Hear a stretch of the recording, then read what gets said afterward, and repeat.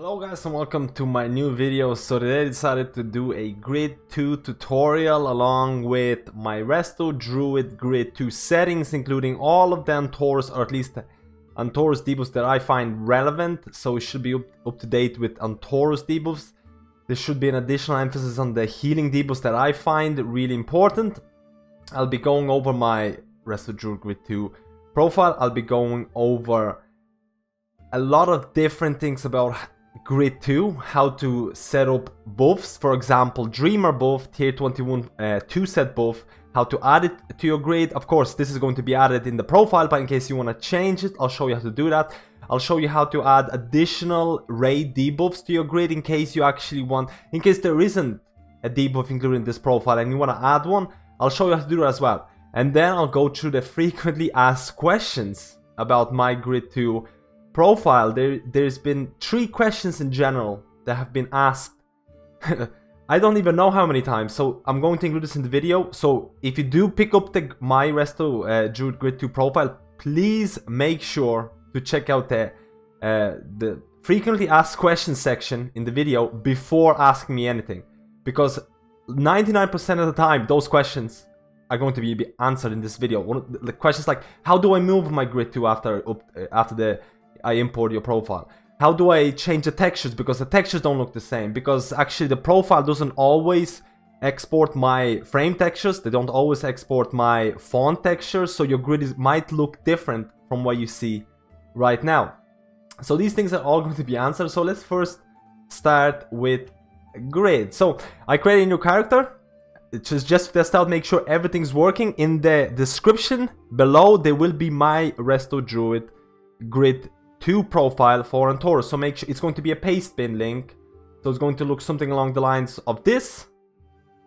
All you have to do is basically Control C and Control V, Control C and Control A and Control C to select it all and copy it. Now, before I'm actually going to cover this, another really important section about this is keeping your Grid 2 updated. And I know this might be very obvious to some people. There are really good clients out there for keeping your add-ons up to date. So things like the Twitch, which used to be the Curse add-on client application, is amazing. For some of the people who are watching this video will be like, oh my god, I know this, why is he telling this? For other people will be like, oh, this is the best thing I've seen. Because for the new people are not aware of the fact that you can get this client and you can basically not only keep your add-ons up to date, but you can also update them.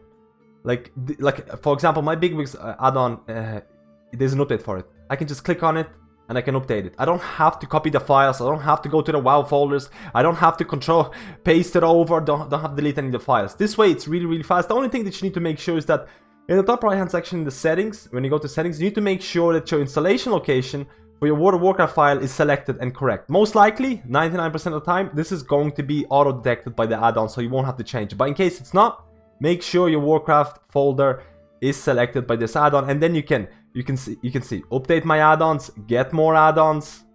Like, I mean, it's really good tool. And one of the reasons why people did not get Antorus raid debuffs for their Grid 2 is because they didn't update the add-on. So keep it up to date. That's number one. So second, you probably have Grid 2 add-on like this. You can see that it's pretty terrible. So let's import the profile. So you type in !/grid2 and you get brought into general settings. Now where you need to go is you go to profiles and then you go to advanced section. Once you're in advanced section, you can see a thing called import and export profiles. Now click import profiles and Control V the profile that you saw from Pastebin, and now you see it's copied there, and then you click accept.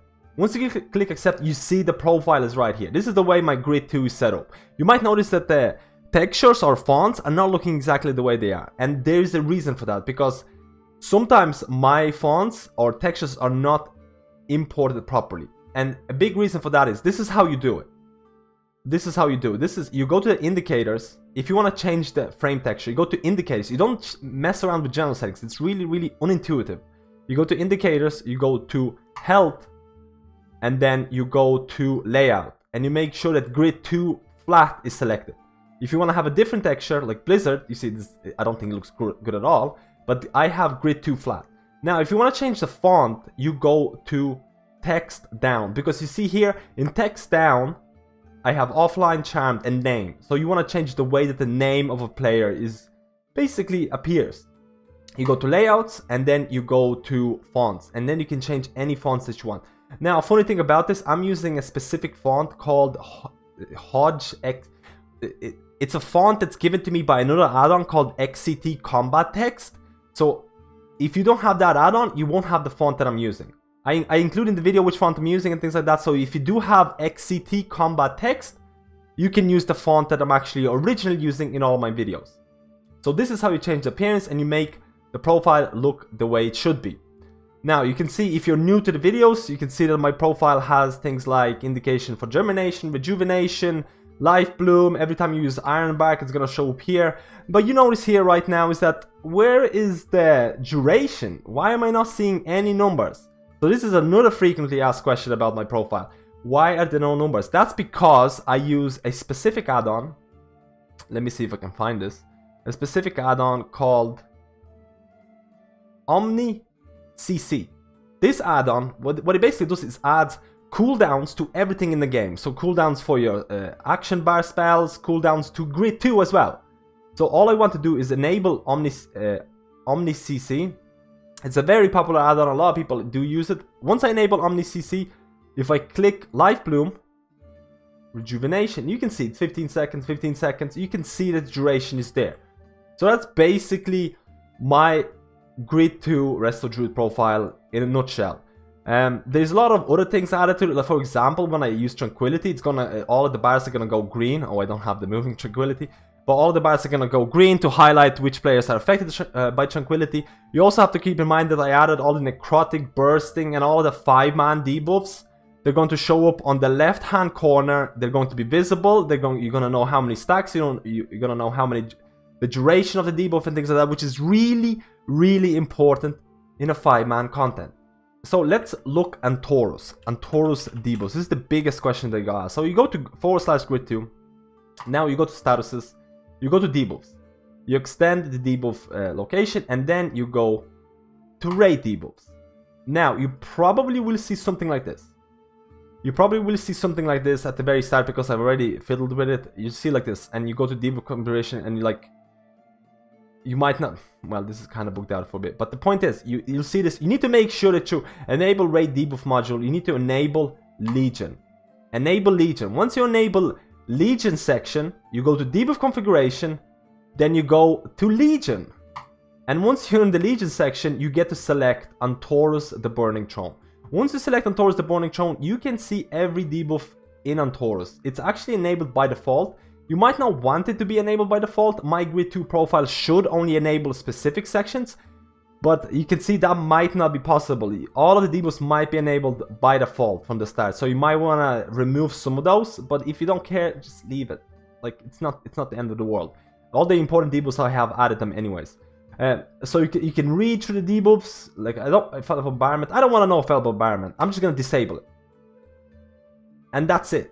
That's your Antorus. Make sure that the add-on is enabled. Now, another important thing is that I do have, like, if you extend indicators, once you see the indicators, this is what I added for my profile. You see a thing called, so you can see my necrotic is added. I have bursting, grievous, and necrotic for the 5-mans. So once you see this thing called no cooldown, so this indicator no cooldown is basically shows up here. I might have a little video to showcase it. Shows up here, and it shows important healing debuffs that I consider to be vital. So for example, I have Antoran Shock Grenade for Antoran High Command. I have Fulmination. I also have Chilled Blood from Coven of Shivaris. It's a healing debuff that requires healers to spam the person who has it. So I consider these to be really, really important debuffs. And they're going to be showing up like quite big on the kind of middle-ish, right-ish of the section. And I've added this, and I added a lot of the debuffs for Very Mattress, Misery, when you have to move out. I want to know this, so I added these already, and they're going to show up here. You probably won't have to fiddle with these at all. So right now, you basically have all of the Antorus raid debuffs. You have all the important raid debuffs on top of a really pretty nice Resto Druid Grid 2. So this is your Grid 2 setup. So how do I, it also actually includes Dreamer buff. So how do I actually want to, for example, how do I want to add a specific, let's say for example, I want to add Chilled Blood. Let's say I didn't have Chilled Blood. I want to have Chilled Blood debuff to my Grid 2. So the way you go to debuffs, you go to statuses, you go to debuffs, and then you type it's debuff selected here, and then you just copy and paste Chilled Blood. Now you see, it doesn't actually show up here. That's why, because Grid 2 actually requires spell IDs. It requires numbers. So how the hell do I find out the spell ID of Chilled Blood? You can have an add-on called Spell IDs, which every time you hover over a spell, it shows you the spell ID. But I don't even know how to do that. So it's either you find it online somewhere, or you either use Tell Me When.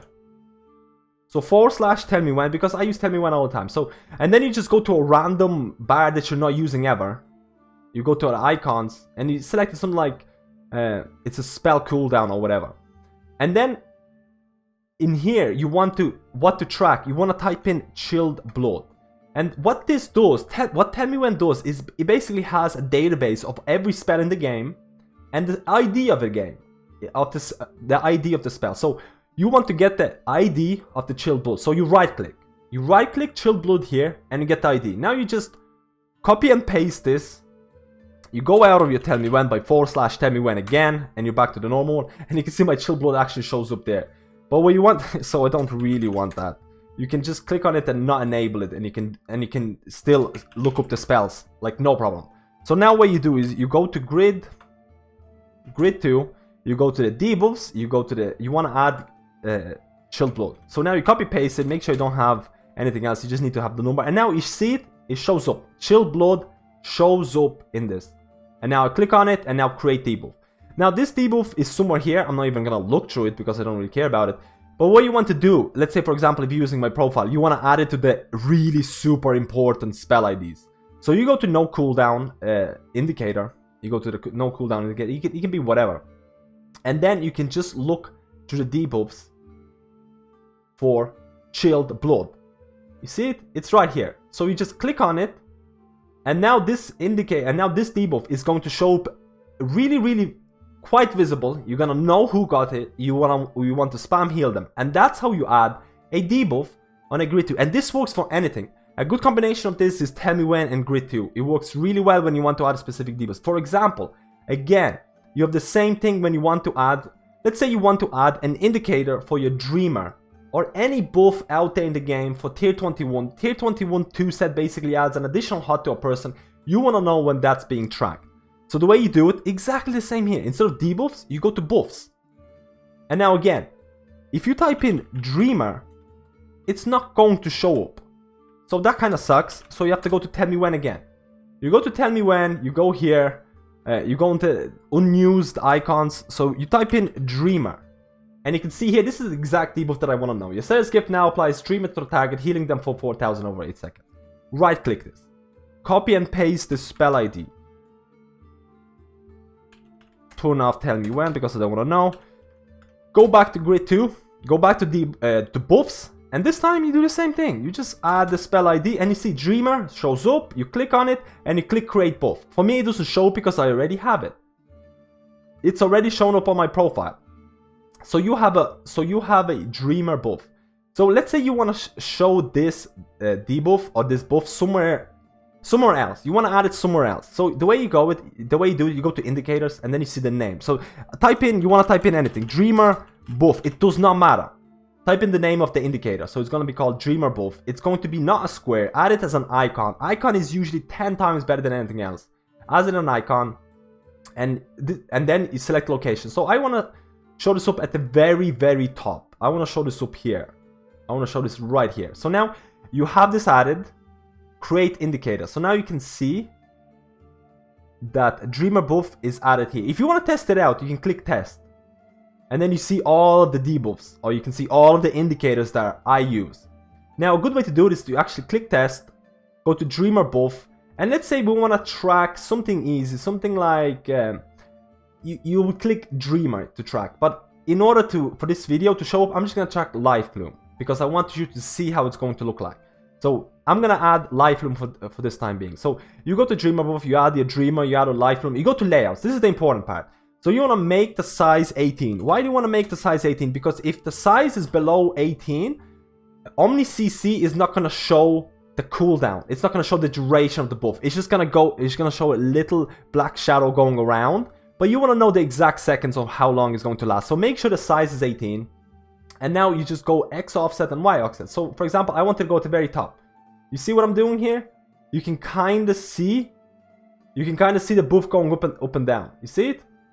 This is the way to kind of visually see where the buff is going to go. So I want to, let's say for example, I want to go on the very top. So this is the icon here. I like the position. It's looking good, blah, blah, blah. You want to go back to indicate. So this is it. You want to go back to indicators and click test. And now every time I'm going to use light bloom, it's going to show up at the top. So every time, this is how you add an indicator. So this is a bit more advanced. You don't have to do this because my Grid 2 RESTO DRUID Grid 2 profile already has it, but in case you want to mess around with it, it's good to know this information because it's really, really interesting. Once you know a bit more about Grid 2, you can do fantastic things with it. So another thing that I get a lot from people about who got my profile, how do I move the frames? So this is a little bit interesting. It's kind of not intuitive at all. So the way you do it is you go to Grid 2 again, you go to layouts, and then you see the solo layout, party layout, raid layout, arena layout. So you want to say you want to move your Grid 2 when you're in a raid. So you click test. Once you click test, you also have to make sure that there's no frame lock. Once you click test, you can move it. So I'm going to move it here. I'm going to go back to layouts and I'm going to unclick test. There you go. Let's say I want to change it for solo content, for the 5-man. So I want to change, I click test again and I move it somewhere here. And then I click test again. There you go. This is how you move Grid 2. Now another tip, if you are doing Antoran High Command, you might notice the fact that you cannot heal the pod person. And this is, there's a lot of Hellfires used to have this problem with. The way to actually fix healing people in Antoran High Command using Grid 2 is to actually change your raid grouping. Instead of by group, you want to click on by group with pets. Once you click by group with pets, you will be able to see like hunter pets in your grid, but you also be able to heal the people in pods. And that's it. That basically is how it works. And this has been hopefully not too long. Tutorial video about how to add debuffs, remove debuffs, my RESTO DRUID Grid 2 profile. Let me know how you feel about the different icons. Let me know if you want anything to be changed. Like I say, for example, you see the little wild grow things as well. There's also the spellable bar that I've added. Your icon or your frame will highlight in like purple if it's a curse. I only added the spellable magic curse and all that. Only what's available for druids to dispel, so you won't be able to see abilities or debuffs that you can't dispel.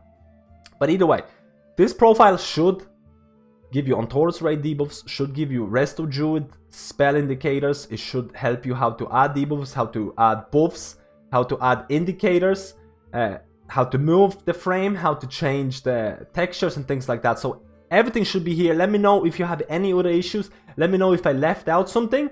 Let me know how you feel about this profile. And thank you for watching this tutorial, and I'll see you next time.